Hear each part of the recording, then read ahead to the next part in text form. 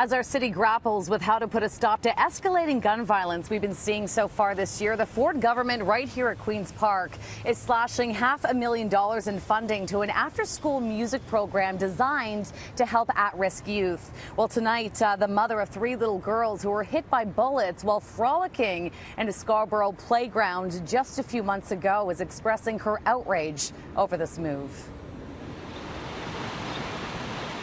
It was back in June when the unthinkable happened. Stacy's 2 daughters, ages 5 and 9, were shot while playing in their neighborhood parkette in North Scarborough. Her 3rd daughter, 7 years old, was grazed by a bullet. Luckily, all 3 survived. That's just one of the 279 shootings in Toronto so far this year, resulting in 33 deaths. That already far surpasses all of last year. Now, Stacey says the governments are not listening to the real issues, and this program cut is just one example.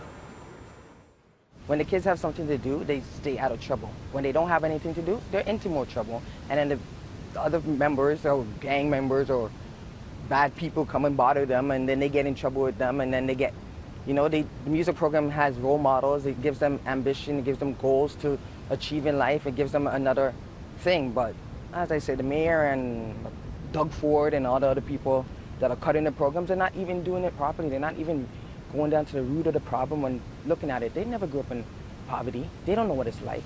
We are a team. We try our best. We work together and we have fun.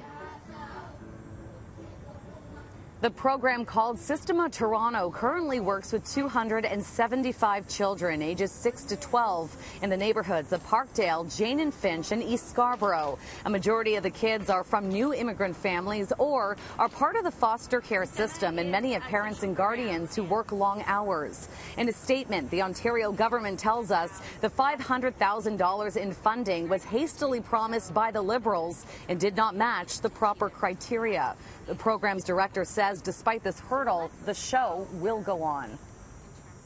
So we're going to move ahead with the program. Everybody who's currently in our program, including the 50 new kids that are starting with us in September next week, are in. We made a commitment, and we think that keeping promises is a part of good leadership. So we're going to make it work. It might mean bigger class sizes. It might mean running on fewer resources. And the communities are rallying behind this music program. So far, over $15,000 in donations have been collected.